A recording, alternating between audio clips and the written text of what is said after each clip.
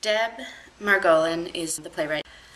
She was in the hospital about to go in for some very serious surgery, and she was under anesthesia under sodium pentothal, which is essentially the truth serum, but it's supposed to knock you out. But she equated anesthesia and going under with death, with the possibility of death. So her instinct for life kept her awake and talking for about 12 minutes after the point at which she was supposed to be knocked out. And after the surgery, the doctors alluded to the fact that she talked for 12 minutes, but they wouldn't tell her what she'd said. They were embarrassed by what she had said, but they did tell her that George Bush came up, and that when they said, "You won't remember any of this tomorrow," she said, "Oh yes, I will. I will remember the spirit and texture of this conversation."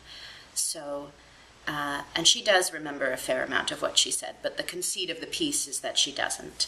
So after an introduction where this character draws the audience in and makes a connection with them, the piece is 5 vignettes about what she might have said during those 12 minutes.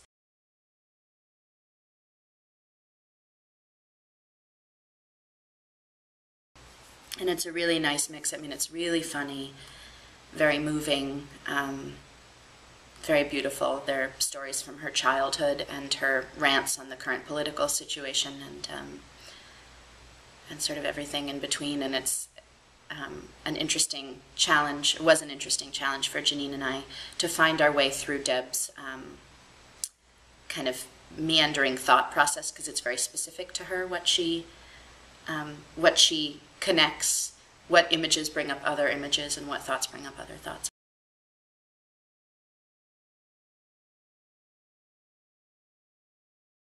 Throughout, even in the comedy or in the whatever, there are these moments of deep seriousness. And I think certain actresses might play it with more seriousness than Jeannine does, but there is, I think, a great pathos to Jeannine's humor.